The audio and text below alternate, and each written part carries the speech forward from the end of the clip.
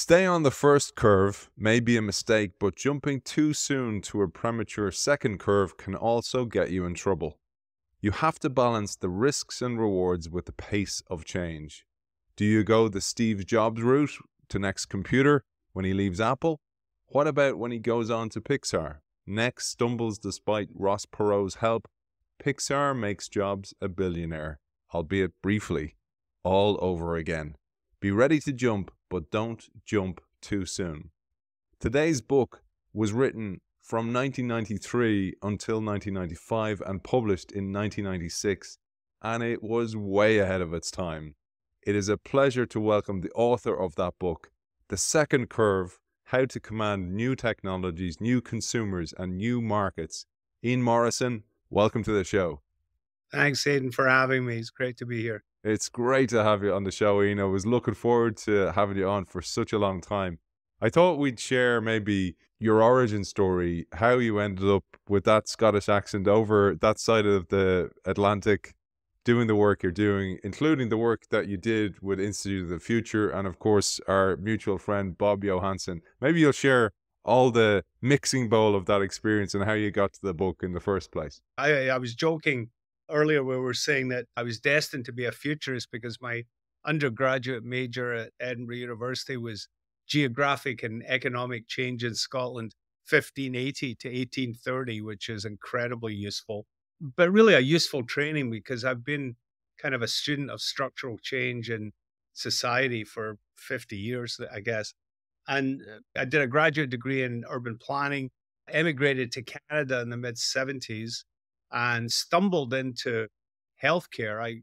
They hired me to work for a consulting group, internal consulting group, the teaching hospitals, because I had a planning degree, but I never really did planning. I ended up getting into sort of health policy and health economics, and coincidentally was working on a project with a guy, John Tideman, who was on sabbatical at the Institute for the Future.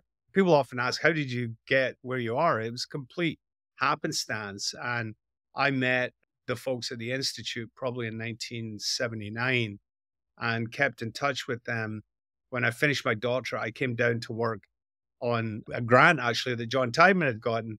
And then he went off to work with Rupert Murdoch in Europe, setting up satellites, and they had nobody on the health side to help them. And I ended up working and starting foundationally the health program at the Institute, and then worked with Bob through that time and was president from 90 to 96.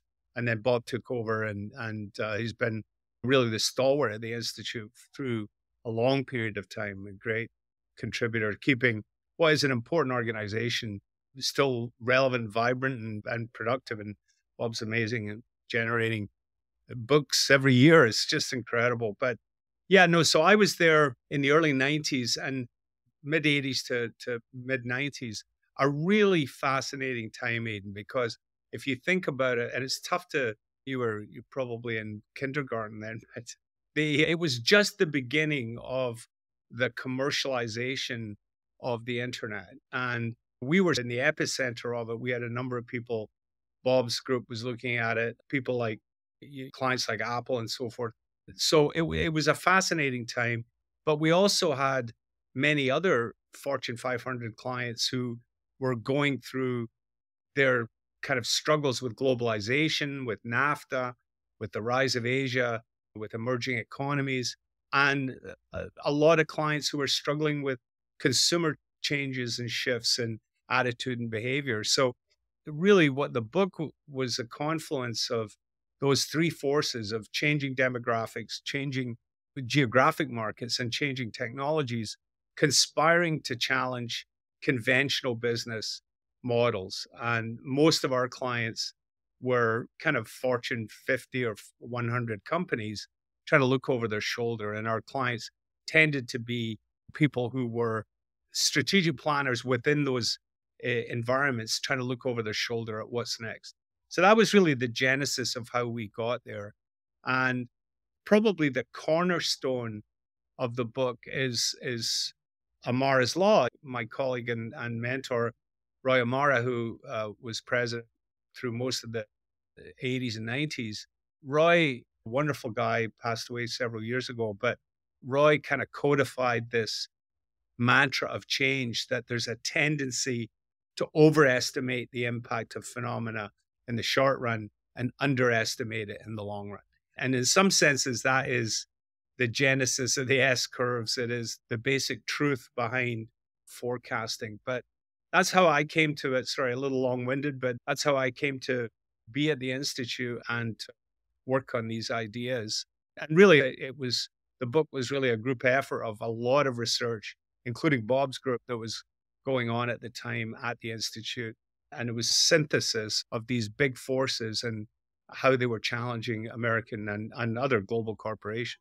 By the way, in 1995, I was just finishing my secondary school, so I was 18. So I remember there was a computer room, and none of us knew what it was. It was just these fancy. It was apples actually. There was apples in there, and we didn't really know what they were, really know how to use them. And then over the next few years, it emerged in the slowly as one of the things I just wanted to mention as well, because you were connected to so many of the people that created a lot of these models, including, for example, Everett Rogers as well. Maybe we'll mention him as well, because his models of diffusion of innovation were obviously a foundation to your work as well, of understanding first and second curves. Absolutely. And in fact, some of our colleagues at the Institute were graduate students of Ev Rogers. The Institute is in Palo Alto now, but was up the hill from where I am right now at Santo Road in Menlo Park, and literally up the hill from Stanford. And so many of our colleagues were Stanford graduate students at one time, or Berkeley. And yeah, no, Jeff Charles in particular studied with Ev Rogers. And I think what's interesting about that time is there were a number of research initiatives and popular books. If you think about Jeff Moore did a wonderful book about crossing the chasm. It was more focused on just the marketing dimensions of high tech. Andy Grove, the Paranoid Survive book, of course, the great Clayton Christensen. And everybody was observing the same thing, I think, at the same time. It's not like we're all copying each other. It's just that I think was a realization that this set of tensions were challenging the conventional business models. And a lot of it had to do with the diffusion of innovation. And that was kind of the core principle that we were trying to manage our way through. And Ian, one of the things I thought was really fascinating is I love looking back at old interviews with, for example, Isaac Asimov, the great futurist or the great sci-fi writer, and stuff he said on, for example, the Letterman show in the 70s and 80s, and how most of it panned out. Understanding when it would happen was the difficult thing, as you know, from being a futurist, but understanding the trends and generally where things were going was really interesting.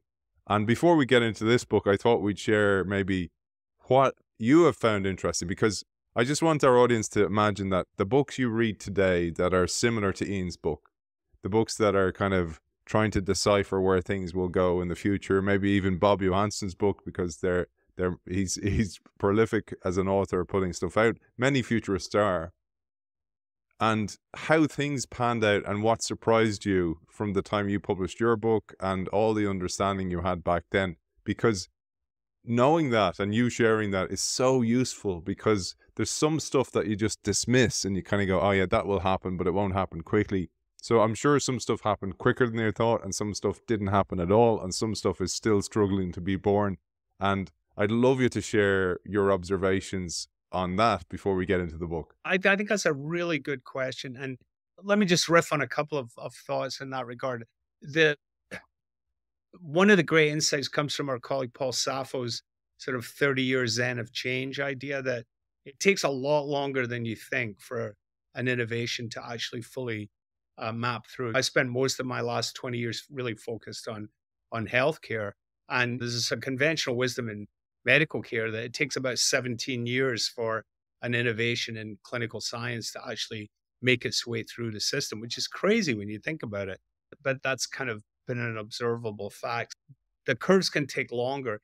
Other observation I'd make, and it's what I call, and this is a real skill that you can actually build a science around, I think, and through monitoring of the unfolding reality, is to try and differentiate between what I call the median and the edge. when you see an emergence of a new phenomenon, is it really just an edge phenomenon where 1 or 2% crazy people are going to do it and it's irrelevant? Or is it going to become the median? And so that's the classic forecasting thing. Is this going to be mainstream? Is this going to be a big deal?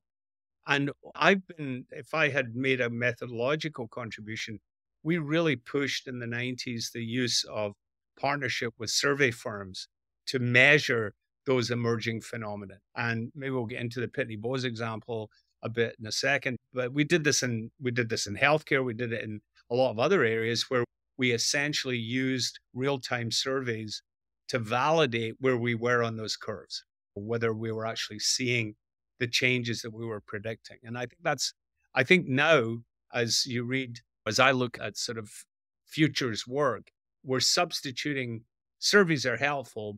We also have real time data analytics that can be predictive as well. A good example in the COVID thing is the measurement of COVID in wastewater and sewage to determine the prevalence of the virus in municipalities. That is a central focus of our CDC in their ongoing monitoring of the COVID situation. Ian, before we get into, for example, you touched base on the idea of Pitney Bowes and how that was one that kind of surprised you with a company that was doing everything right, which is always I always have so much empathy for a company that does something right, and maybe some shift in the market, some crises that come out of nowhere that they can't control actually is what puts the end to them. Or it's just consumers, as you say, have changed preferences and moved on for whatever reason it might be. But before we even get into that, I thought we should share the first and second curve and your definition of what they are, because just to bring everybody onto the same level, onto the same playing field. So I'm going to share, for those people watching us on YouTube, I'm going to share Ian's slide from back in the day when he was giving talks on the first and second curve about this book for Institute of the Future. So on the screen now, you'll see the first curve and the second curve, and maybe you'll talk us through them, Ian. It's an embarrassingly simple notion, right? You're going along quite nicely on the green curve. It's the business, how to operate on a daily basis. It's where you make all your profit and revenue. And you have, however, a sneaking suspicion in your gut that it's going to decline in absolute or relative terms. So curve coming down might not be revenue decline. It might be growth rate decline or margin decline, and be replaced by a second curve, a new business or a new way of doing business that is radically different from the first. Now, the dirty little secret of futurism is we cannot actually predict the future perfectly. And as we mentioned, the great Roy Amara's line, there's a tendency to overestimate the impact of phenomena in the short run and underestimate it in the long run. So you commit two types of strategic errors. You jump prematurely onto that second curve, walking away from all the profit and revenue that still is there to be extracted on the first curve. Conversely, if you don't start building the second curve, you're not going to be around later on in the 21st century, right? Because it takes a long time to build the competency and capability. And it turns out, I think, what I've learned in reflection now over 30 years since the book was written, it's extremely difficult for anyone to navigate successfully. It's pretty easy to be a disruptor, to be honest, if you strike the right mix of the magic ticket or whatever. But it's much, much more difficult to manage that kind of transformation as an incumbent. And very few examples. I struggled even after the book was published, and I would be invited to a lot of places to talk about it. It's tough to think. Perhaps the best, actually, current example, I used to use IBM as an example of people who had navigated the two curves almost like a double helix over and over again. Because if you think about IBM, back in the day, it was adding machines was the first curve, and the second curve was mainframes, right? And then mainframes became the first curve, and PCs was the second curve. And then PCs became the first. You see what I'm saying? Yeah. And then consulting was the second curve. And IBM did a reasonable job of doing that. You could argue that the more recent example of success is Microsoft, who struggled as their kind of desktop packaged software, buy it once, model was stalling out and went to software as service, and now is basically building infrastructure in cloud and AI and doing phenomenally well. So it's not that it can't be done, it's just very difficult to navigate and still be around for the very long run. And like you mentioned, for example, IBM, and you also mentioned Microsoft being a possible threat to some of the dominant players at the time. You kind of had seen that these trends were going that way. But I find it so interesting that even IBM were really early investors and trying to make sense out of AI. And they were at the table so early, probably too early, because this is the one of the things you say, that you can be too early. And that being too early, you may understand that new technology, may build up some competence or some capabilities in it, but you also may run out of energy, and the people working there understanding and having all that institutional knowledge may just leave the organization or go and join a startup or create a startup themselves. There's all these risks that are so difficult to see, even when you study these companies. Yeah, no, that is so right on. When I joined the Institute for the Future in the early 80s, they were experts on a lot of things, and Bob Johansson's group was leading this charge. The Institute actually invented email. They spun off a company called CC Mail, the first commercial email application. And it was really off of the work that the Institute's early days had done on communication with scientists on the ARPANET. But but when I joined the Institute, they were involved in a project to examine teletext and video text, which was a precursor to the commercial. It was text messaging through your television, and it was thought to be a threat to newspapers and so forth. And to your point, the people who were most knowledgeable about it were, in fact, the newspaper companies who made investments in all of these things. And they knew all about it. And I think probably it's true to say that some of the frustrated executives, when the thing didn't pan out, probably went off and started some things. But the point being is, it wasn't that they didn't know about it. It's like the classic Kodak story. They knew more about digital photography than anybody else. It's just they didn't think of it as good as film. And they were too enamored with the quality of the first curve that they underestimated disruptive innovation, as Clayton Christian would call it, of digital photography. Then there's the whole mental challenge of the curve jump. It's a mental, psychological jump, not just a technological one. There's a great line you have in the book, and you say, almost every successful first curve business was a second curve business in its day. But I thought about that and I was like, but also many companies that find themselves at the declining phase of the first curve forget that they were at the early stage of the first curve as well. So they were like a startup and they had this entrepreneurial energy. And as the organization is around longer and the executives are further and further removed from the origin story, they forget that kind of hustle, and the organization hires different types of people. And Theodore Modis was saying the last day when he was on the show, he was saying that you end up hiring more bureaucrats and administrators, and they're obviously less entrepreneurial as a result of that. So there's that whole challenge as well. I'd love you to share your thoughts on that.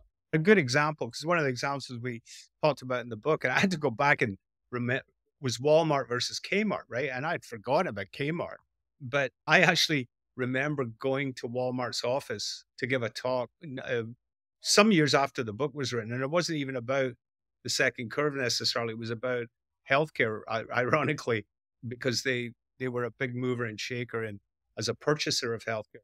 But I don't know if you've ever been to Walmart's headquarters in Bentonville, but it is, and unless they've moved, it was in a thing that looked like a strip mall of dry cleaners in Bentonville. It's the most frugal headquarters. And I've been to, I don't know, 100 Fortune 500 company headquarters in my career, the most frugal headquarters ever. And that kind of the origin story, as you say, of frugality and low cost, delivering a better life to our consumers by low prices and a fair deal and superior logistics was in the DNA of Walmart and still is, I think. But it is very difficult to sustain that over a long period of time, to your point. And I think I think it is fair to say that every first curve big giant company was a second curve company in its day. It took on the big guys. There, I forget the statistics. You may have it off the top of your head, but if you look at the Fortune 500 over the last 50 or 100 years, there's 12 or something that are still around. It's not a lot of the new players were born out of that second curve mode. I actually spent a day, it's a weird thing about weird people you've met in your life, like Michael Milken, the junk bond guy, and rode around with him for a day. And he was on speed dial with everybody from Larry Ellison to the Pope. I don't know. He seemed to be talking to somebody every 2 minutes. But the guy, incredibly smart, but he dropped this one liner on me about he started, I didn't double check it or fact check it, but that he and his colleagues financed 50% of the growth in jobs in the 1990s. You know, the second curve companies like Oracle. It's so difficult, man. I so feel sorry for those companies that were doing stuff right and just consistently bump into these new things. I find it's very like family businesses. The whole idea of, it was Andrew Carnegie, your countryman, who said that shirt sleeves to shirt sleeves in 3 generations. The whole idea is that the first generation of wealth in a family make the money. The second witness the struggle that they've gone through to make that money, so they protect it. And then the third generation so far removed that they squander it because they've never experienced any struggle. And you go, that's the same model that happens to companies as well. So it's incredibly difficult to keep that story of struggle alive, and the frugality, as you mentioned as well. But one company that you mentioned in the book, and you knew this company firsthand, you knew the leadership in this company, was paper-based Pitney Bowes. And they, as you say, they foresaw the internet, and they didn't just see it, they knew about it, and they invested, for example, 325 million in R&D from 1990 to 1992. So that's a hell of a lot of money in R&D, because they saw what the internet could do to them. So they started to invest in the second curve while they're still riding the first curve. I'd love you to share the Pitney Bowes story. How it all happened is the chairman of our board was the lead outside director at Pitney Bowes and made the introduction. And we were brought into the fold. George Harvey, who was CEO at the time, who was I always describe him as, he was a bit like your granny's accountant. He was a very low-key guy, very smart, knew the business cold. And I remember sitting with him and saying, where do you think this is headed? And he said, look, I was through this when computers came out, that digital would replace mail, and it didn't happen. And in fact, we grew like crazy. And he said, I know in the long run, this internet thing is going to be the way in which we message, but I don't know how long that's going to take and what's going to happen to our business in the interim, because there is still an active mail stream. And he was convinced that he didn't want to prematurely abandon that, but he also was trying to build for the future. So he did a very smart thing, which was they identified the new CEO, and then the group that was going to be that new CEO's staff, who were mid-level managers, worked very closely with George on a futures group. And we were staffing that. We were providing kind of consulting support to that. And those younger managers were getting the kind of historical, cultural, the DNA of the firm from George and all of his insights, while at the same time being prepared to take over as leaders in Critelli's regime. And if you look at the stock price through the 90s, when we were working with them, their stock went up to $60. It tripled or quadrupled because they managed that curve pretty well. They were throwing off a lot of cash. Mail continued to grow, and they invested in newer technologies and services. They were one of the leading, and they also had a very strong balance sheet, which they leveraged with their financial services arm. And what we helped them do was identify what was the primary drivers of the mail stream. And it's 2 things. It's bills and statements, right? Financial bills and statements, and it's direct marketing. And you could see how either of those 2 could migrate to e-commerce platforms. And they were extremely mindful of that. So we built a monitoring situation so they could measure that, not only in the US, globally. And that worked out pretty well. I talked to Critelli not that long ago and said, what happened? Because Their stock price is way down now. It's about $4 or $5, I think I checked this morning.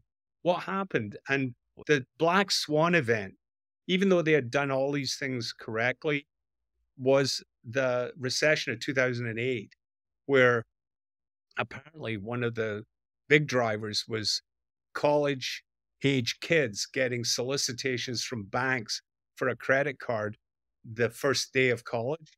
The, the banks did this routinely, but not in 2008 because they didn't want the bad risk on their books when the financial collapse happened in the 2008 recession. So it was kind of a black swan event that really did them in, and perhaps they took the eye off the ball in terms of those transformations.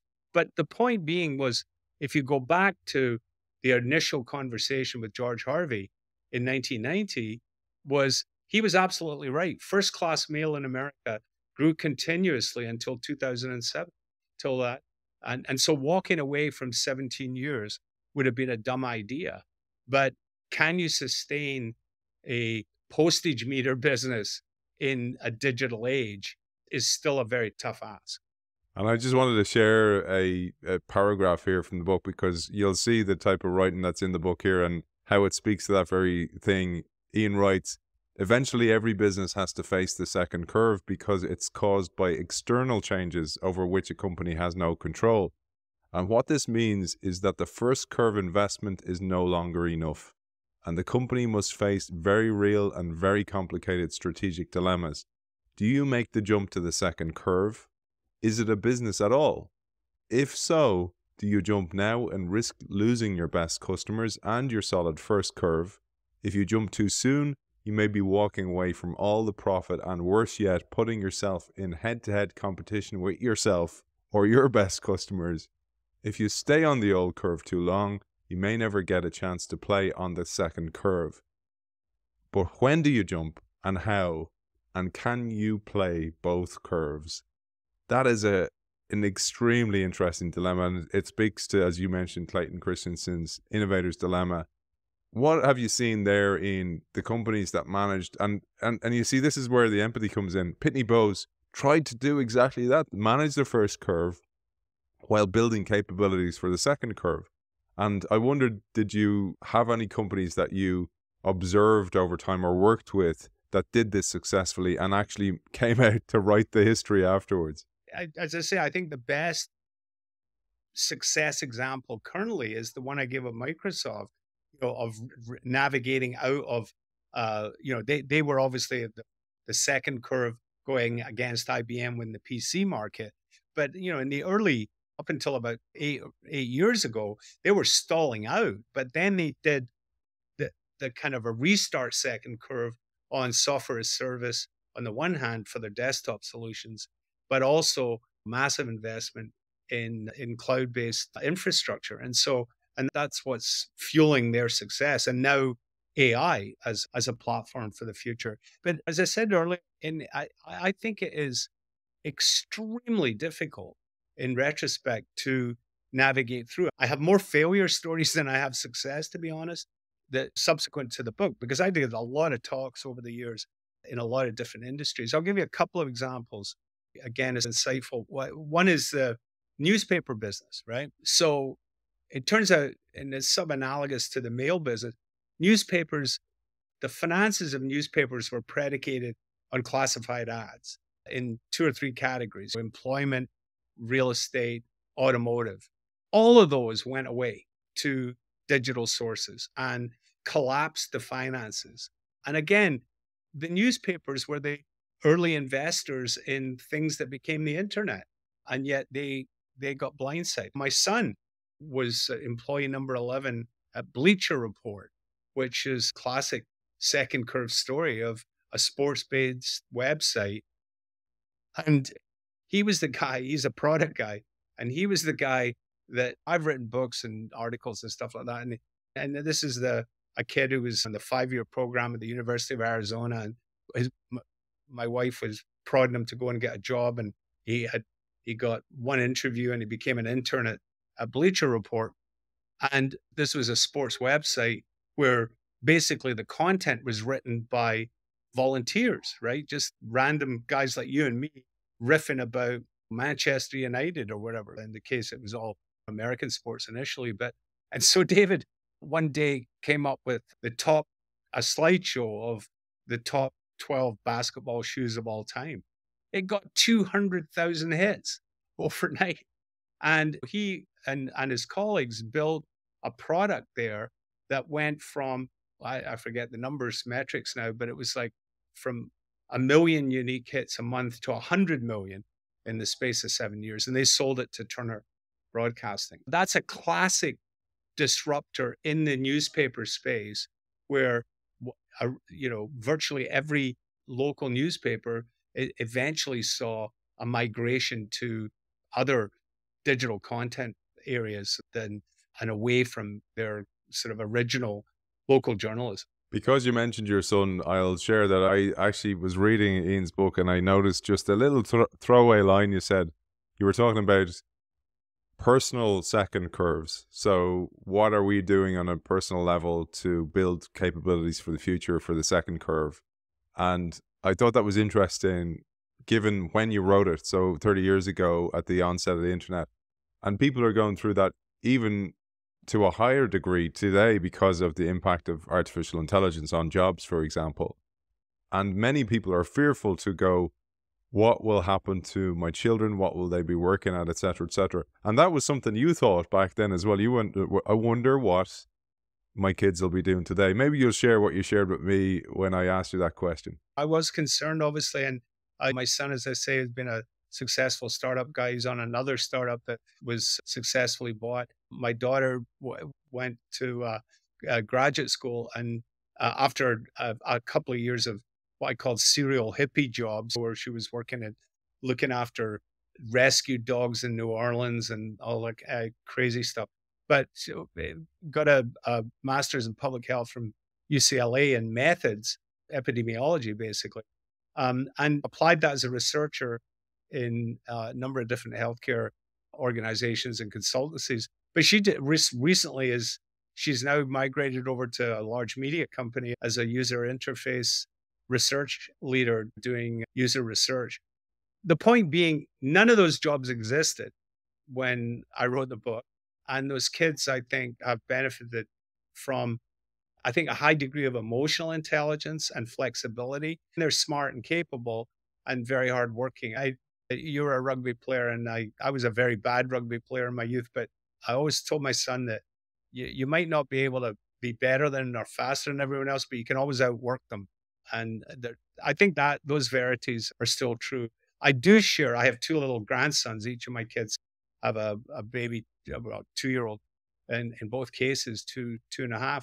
And I worry a great deal about my grandchildren, just for the long run threat, not only of AI. I think there are even bigger existential threats from autocracy on the one hand to global warming. And these are real. And I think in my grandchildren's lifetime, we will have to deal with in a very profound way. But I think the lesson in reflection on the individual is flexibility, curiosity, willingness to adapt to change as a core competency is something you've got to build up, and the resilience to do that.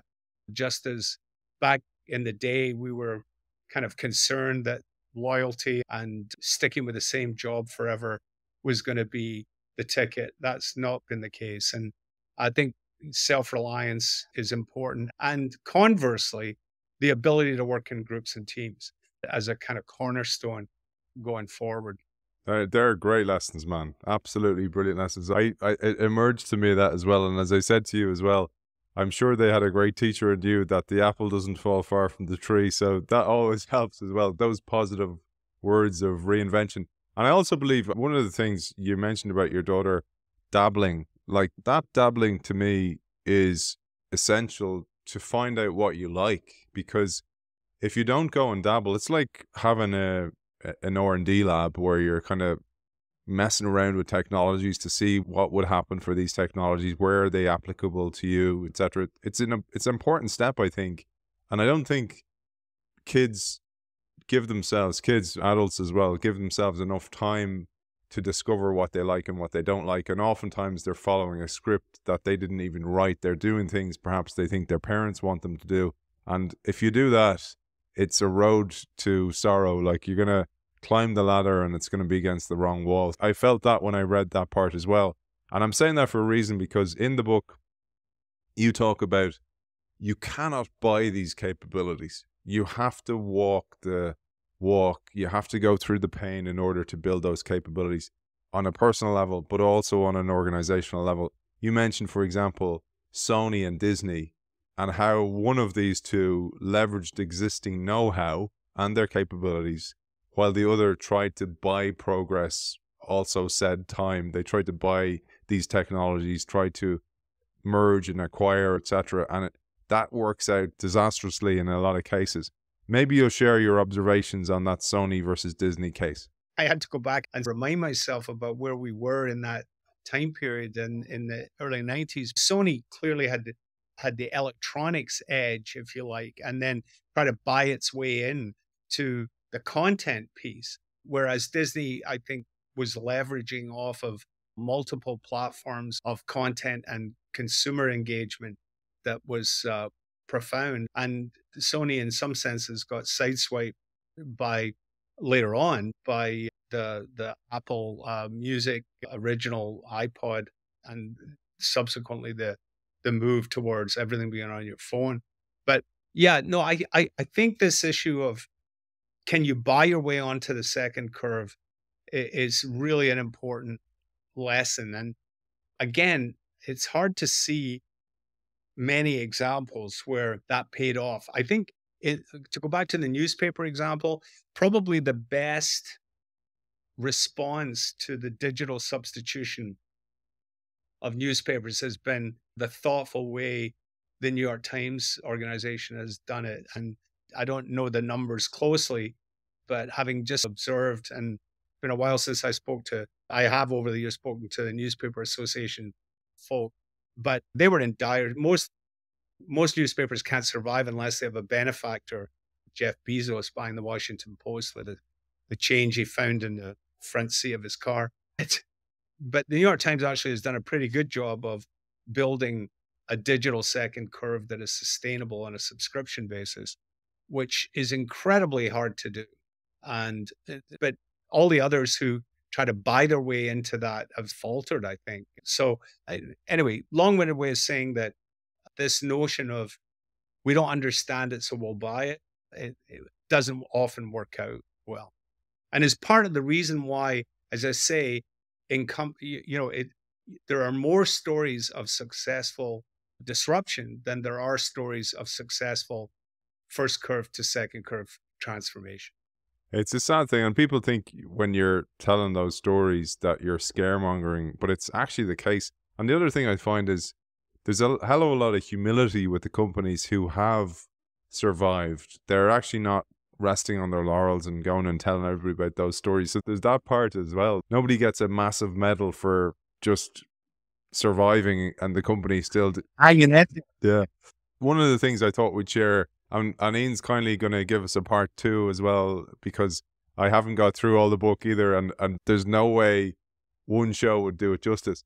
But one thing that I was really struck by, a person we both knew and who had a dramatic impact on my mindset, was Dee Hock, who kindly wrote the foreword for my book. So I had such a massive amount of time for him.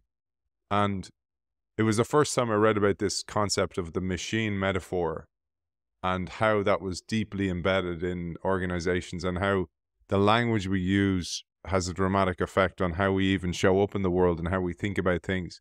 And there's a quote from your book that I'd love you to share, because you had foreseen this as well back then. This idea of a changing organization and the changing structure of an organization and how it had to be totally renewed was very prominent in your work and very prominent in your words, because you wrote here, in the rapidly changing global marketplace, many businesses are finding that their traditional organizations are more of an obstacle than an advantage in leveraging opportunities.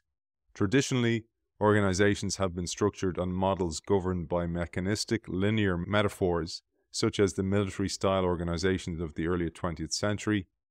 Re-engineering is the ultimate mechanistic metaphor.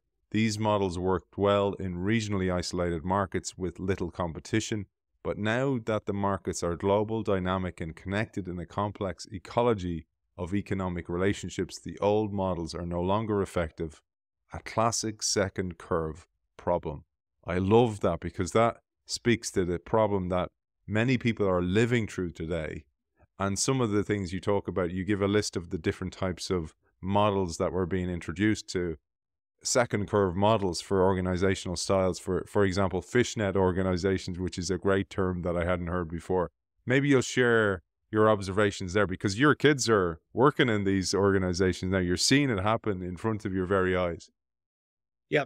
No, I think that's right. And actually, due credit to Bob Johansson and his team on because Bob was really the originator of the fishnet metaphor. And the idea is that you pick up if you imagine a fishnet on a dog, and you pick up a node on the net, and a temporary hierarchy forms, and then you pick up another node and a temporary hierarchy forms. So that's the way many like I was retained by Accenture in the late 90s as chairman of their Health Futures Forum. I ran a number of different kind of meetings and global get-togethers for Accenture.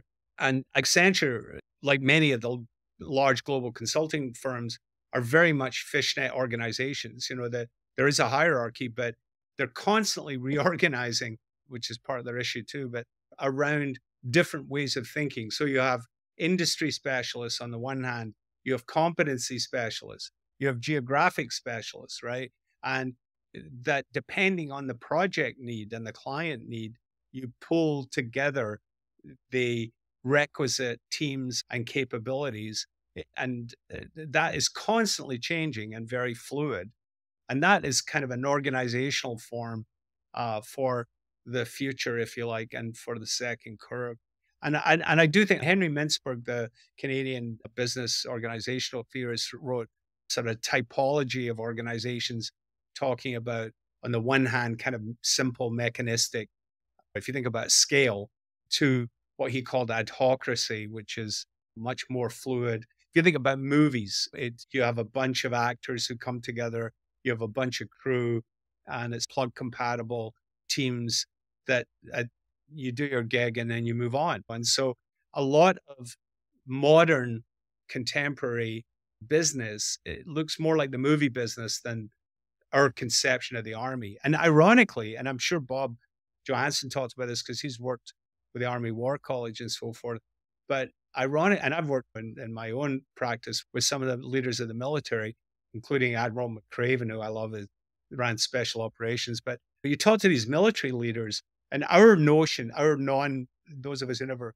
served in the military, of hierarchy and order and all the rest of it, the contemporary military folk would say it's much more about fluidity and challenge and constant reformation, albeit within a command structure. So even there, they've adopted these more fluid forms of organizational form. Ian, as a final part today, I thought because we touched on organizations and the mechanistic metaphor, etc., that we could use a table you wrote, and maybe you'll share the story of this as well, because this brought back memories to you as well. On the screen here, Ian wrote differences between the first curve and the second curve. So one of the segments he covers is the marketplace, the second is organizations, and the third is individuals. Today, we're going to, on part one of this episode of this show, we're going to cover organizations, and then tomorrow we're going to cover the market and then the individual as well. So Ian, we've already got stuck in here with the move from first curve mechanistic to second curve organic, and I'll let you take it on from here. Right.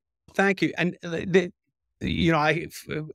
it's really sort of touched me when I saw this again, because it brought back vividly the morning I was sitting in the house I'm currently in my living room, and either my editor or one of my colleagues at the Institute said, we really need a simple distillation of what's different about the second curve from the first curve.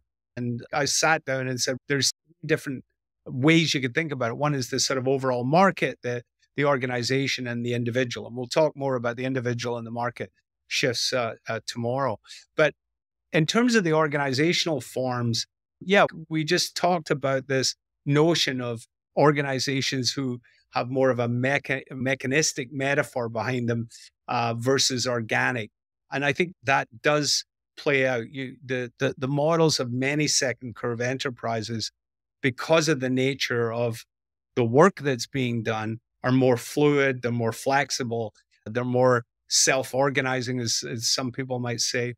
The metaphors we use to describe those organizations on a first curve tend to be more engineering or hierarchical versus more ecological or systems connectedness. And the units of analysis on the first curve might be more corporations, on the second curve, individuals and networks. So the metaphor of the movie industry, I think, a lot of contemporary businesses look more movie organizations that come together over projects rather than the existing corporate structures. And then in terms of integration, the organizational forms that of the first curve tend to be more classic, either horizontal or vertical integration models of kind of command and control and putting the pieces together. Whereas virtual integration is really, you don't necessarily have to own things to cause it to happen. If you think about Apple, I'm a complete Apple freak. I haven't even got rid of my 15 PowerBooks. I keep collecting PowerBooks, and it's hard to get rid of them though, man, isn't it? Where do they go? And my daughter came by recently and she said, "Dad, you have 3 PowerBooks on your desktop.